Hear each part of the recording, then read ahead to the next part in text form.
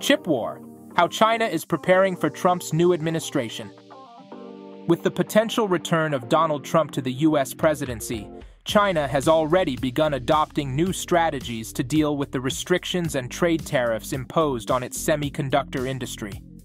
Since Trump's first term in 2016, Chinese technology, especially the chip sector, has faced significant barriers to accessing advanced components and innovations.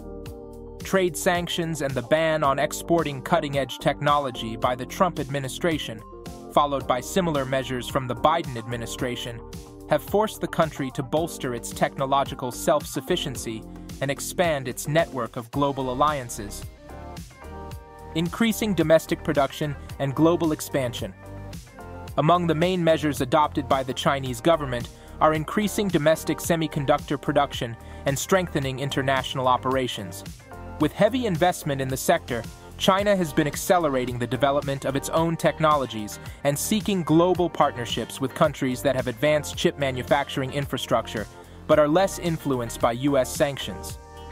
To address the dependence on lithography equipment, for example, the country has increased purchases of machines from suppliers like the Dutch company ASML, essential for producing next-generation chips. In the first half of 2024, Chinese imports of semiconductor equipment grew by 33%, reaching $24.12 billion. Accelerating talent acquisition. Another reinforcement point is hiring foreign talent specialized in semiconductors. By attracting experts in chip design and manufacturing, China not only enhances its internal development, but also reduces the need to import specialized labor and technological knowledge. This move puts the country in a position of significant advancement, increasing the volume of patents and innovation in areas such as AI, 5G, and high-performance computing, where competition with the U.S. is intense. Self-sufficiency as a strategic necessity.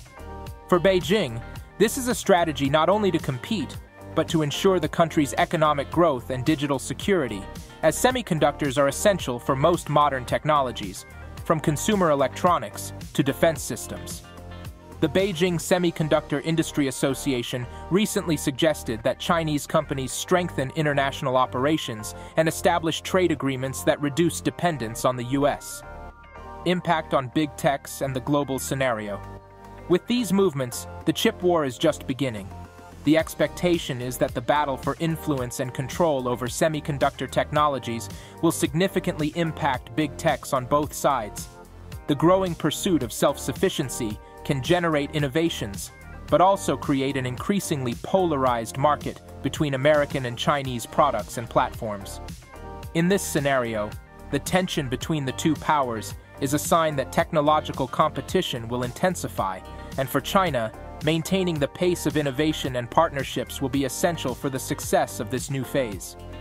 Adventurers, every subscribe is a step forward in our quest. Join us by hitting that subscribe button and help us unravel more secrets of our amazing world. Your support is our greatest adventure.